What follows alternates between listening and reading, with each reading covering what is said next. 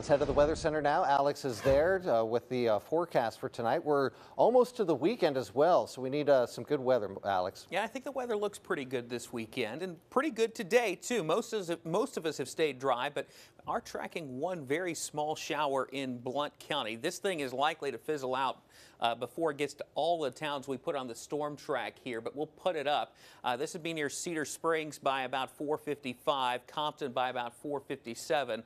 It might hold together long enough to make to Palmerdale sometime around 5:15, but again, a decent chance too that this thing fizzles out as it continues to dive south and west. Outside of that, not much activity in the state of Alabama. You do see some showers and storms back off the coast of Georgia, the Carolinas, and Florida. This is associated with what is likely to become Tropical Storm Ophelia later on tonight. Right now, potential Tropical Cyclone 16 is the official moniker for this thing. Winds sustained at 35 miles an hour. National Hurricane Center does forecast this to become a tropical storm tonight. This would likely make landfall somewhere in the vicinity of the Outer Banks over towards Morehead City, North Carolina, as we head into the weekend, and be a big rain producer as we head into next week up across the East Coast. For us in Alabama, no impacts from this system. Temperatures setting in the 70s and 80s right now across central Alabama. If you've got a football game to get to tonight, the weather looking good for those Thursday night games. Temperatures in the 70s and looking very nice for the Friday night football games across the state too.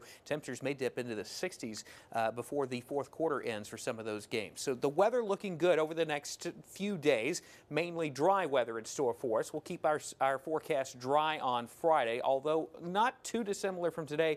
I can't rule out maybe one shower bubbling up in the afternoon. Saturday looks completely dry, but by Sunday we start to bring in at least some chance for some showers, and we'll see more hit or miss showers and storms as we head into Monday and into Tuesday. In fact, we'll keep that rain chance going through the middle of next week. After that, that rain chance starts to trend back down a bit, but I do expect at some point between Sunday and Wednesday, most of us see at least one round of rain. So there is some rain in the forecast. Thankfully, Saturday will be dry across the southeast, so I don't see any big issues as far as weather's concerned with the college football games. Of course, the home game at Alabama, it'll be warm but dry. It'll also be warm in College Station as Auburn heads to Texas A&M.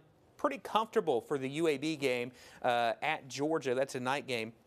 And then warm and dry in Jacksonville for the Jacksonville State game. So the weekend's shaping up pretty good. We do have that rain chance Sunday, but that'll be backloaded into the second half of the day.